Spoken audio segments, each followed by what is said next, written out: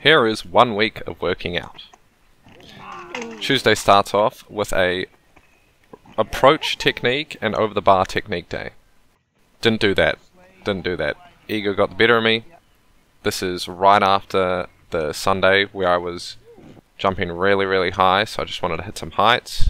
Generally after you jump really well, you're just not as good, right? You're running on dead legs.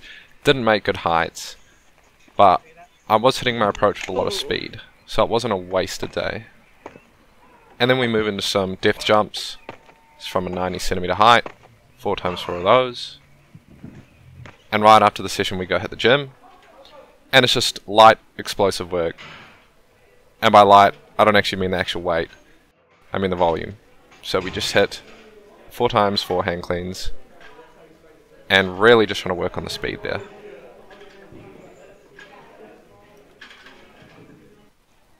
Thursday is sprint day. Really trying to work on improving speed for the run-up.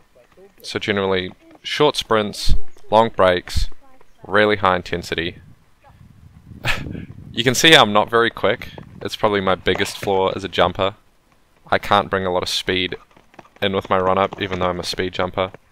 And I give my partner a two-step go on me, and I probably only catch up by 1 step. She's definitely a lot quicker than I am.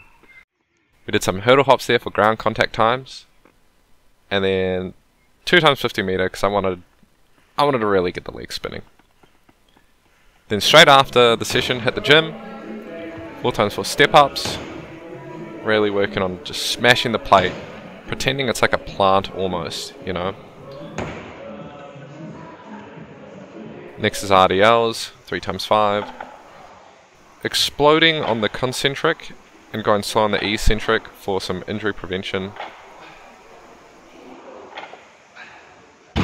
And here's Cameron just showing me how it's done again.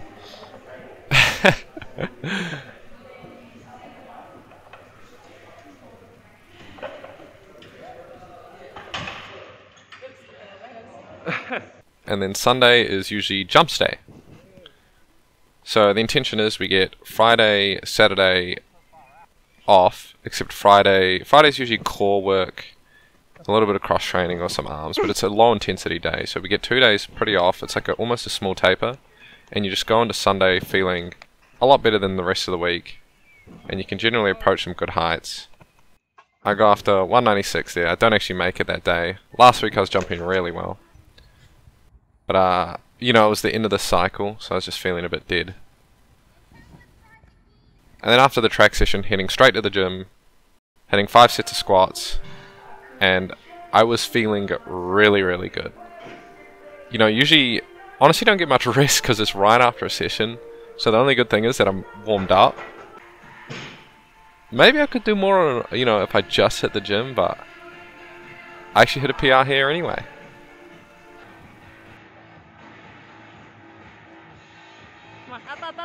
Boom, 3-plate squat. Feels good, man.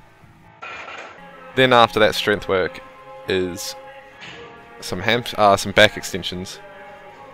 3 times 8, and then calf and tib raises.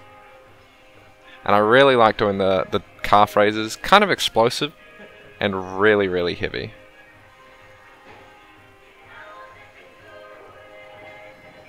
And that's it. That's a week of training. Cheers.